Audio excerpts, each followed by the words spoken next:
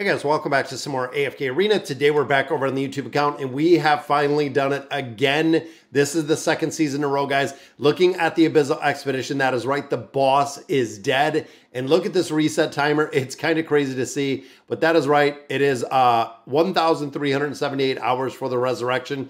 We did kill the boss for our fifth and final time.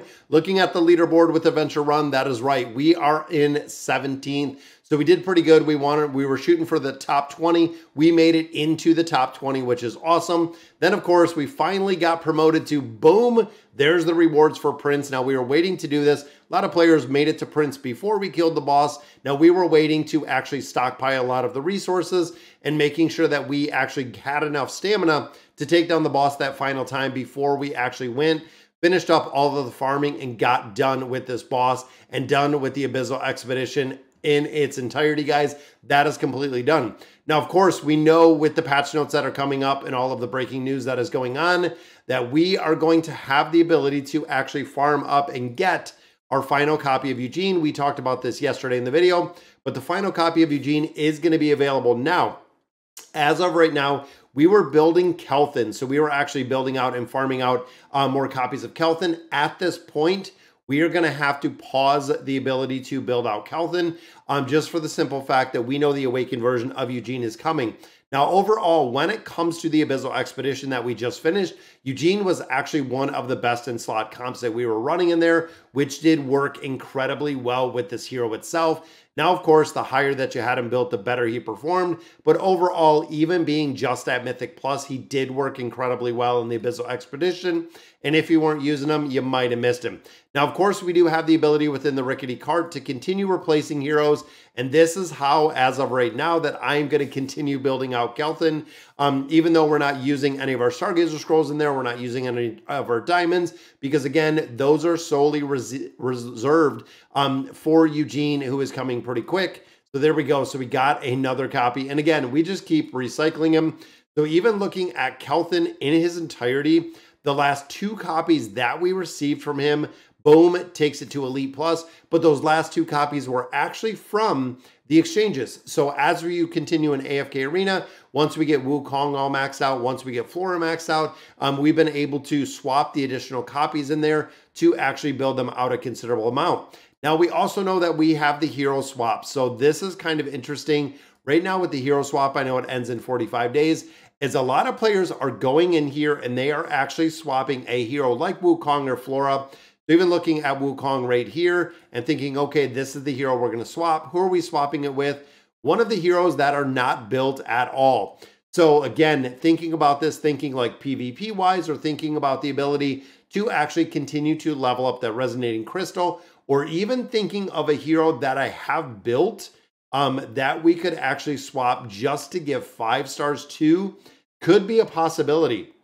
And again, this is what quite a few hero or players have been doing. Now, even though I don't have the engraving in Wukong, which I really wouldn't recommend it without the engraving being on there, is if I swapped, for instance, right here for a Tarnos, we would have a Elite Plus Tarnos essentially built up all the way to 5 stars, meaning he was completely maxed out if we continued to use him within PvP. Now, we know Mizoth looking in here, even Titus the Tank, looking at a couple other ones, we don't use them at all. So I don't know if it is going to be, and I think honestly, it's probably going to be more beneficial to actually sit on this 5-star copy of Wukong.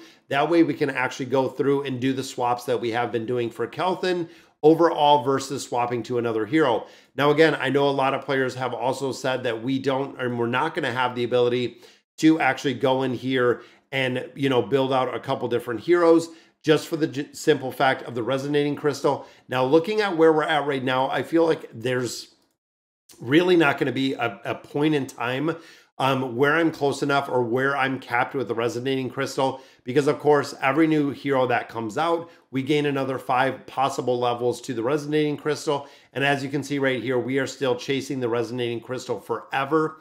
And we have been for a considerable amount of time. And we're going to do exactly that. We are going to continue just chasing the resonating crystal. Now, looking here over the events we just got with the Abyssal Expedition and everything else, we do have 61 of our Stargazer Scrolls, which is going to be awesome for building out. And of course, we're going to get that free copy of Eugene, but we'll have the ability to add on and do summons in here with that, getting him to 1 star. Then, of course, he is going to be available in here in the shop or in the Temple of Time.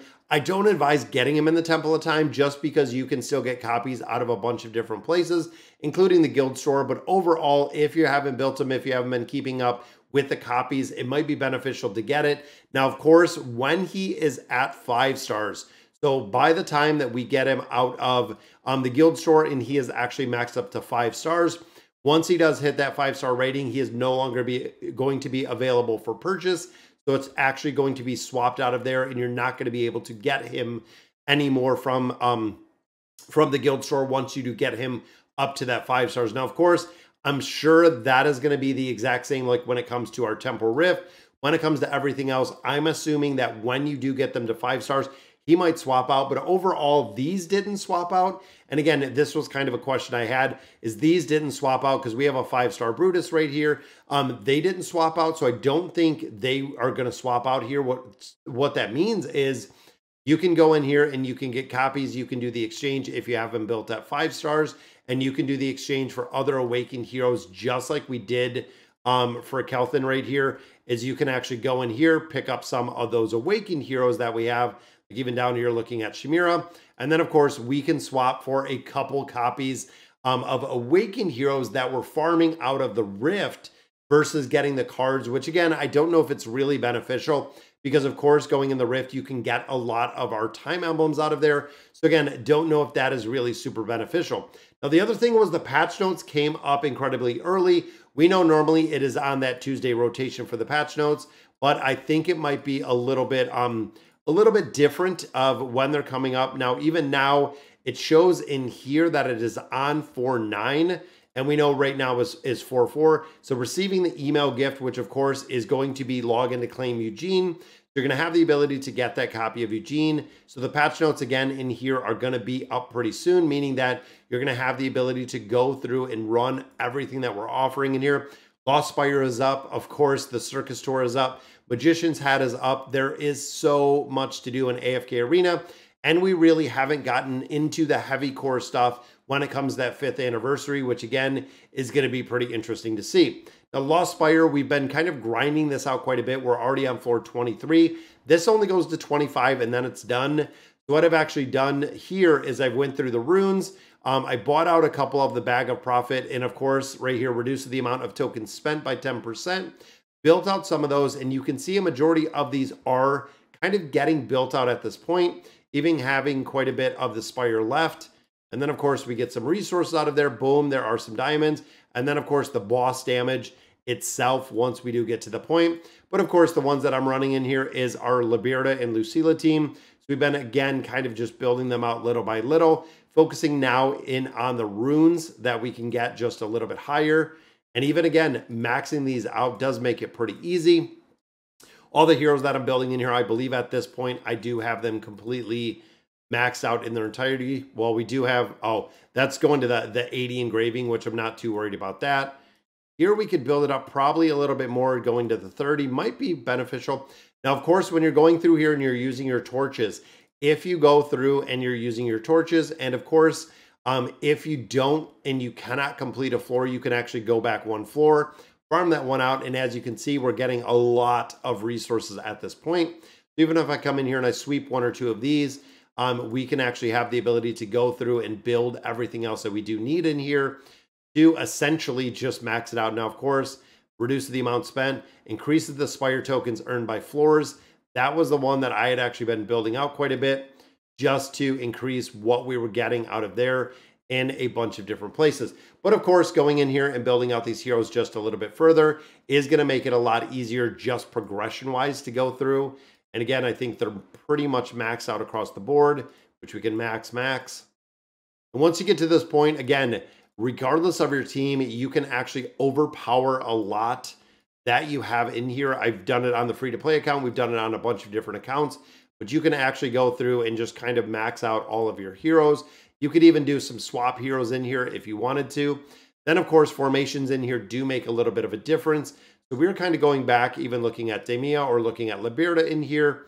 Again, looking at the power deficiency, it's kind of crazy. But overall, I mean, I'm not going to get much of a stronger team than what we have in here.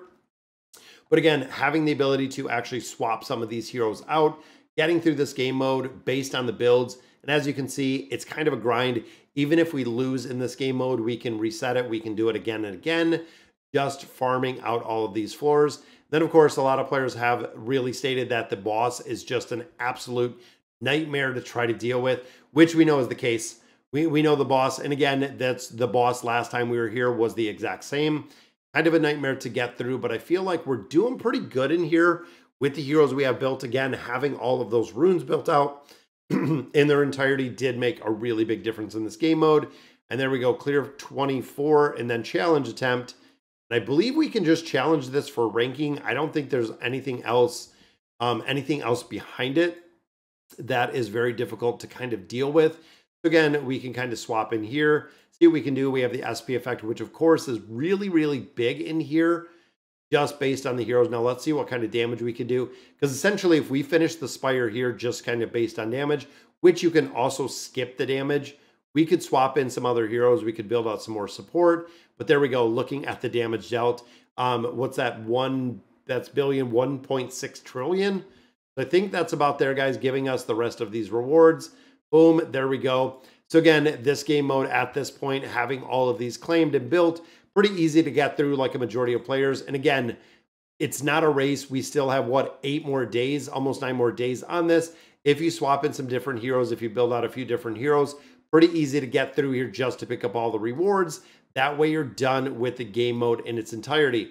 Now also make sure that you're picking up, of course, right here, our magical tickets. Make sure you're also doing the event, the circus tour. Have to make sure you're doing this. If you are not doing this, you're going to have a lot of issues in here because, of course, you're not going to be able to finish this. And again, very similar to what we just seen. We can go in here with a bunch of different teams. Going to make it really easy because damage in here doesn't, again, kind of make a really big difference depending on how much you're pushing. And you can see we're at 58 million. So even there, guys, there's what, 741 billion damage. So kind of insane. We just have to do 2 of these every day. That way we can go through, we can do whatever we need to in the circus tour. And of course, getting some resources out of the circus tour really makes a big difference. So this is what we're looking to pick out. So again, a lot of things to do in AFK Arena right now. Got to finish up my Bountiful Trials. Misty Valley just came up. Still got the Babbling Brook, so definitely a lot more stuff to kind of grind in AFK Arena. But a big shout out to Adventure Run, guys, for getting that done. It was awesome to see. We came in 17th. We're going to go ahead and get the frame for Season 12. I believe it's Season 12 at this point. So, guys, that's going to do it for today's video. Let me know in the comments what you guys think. And as always, thank you guys for watching.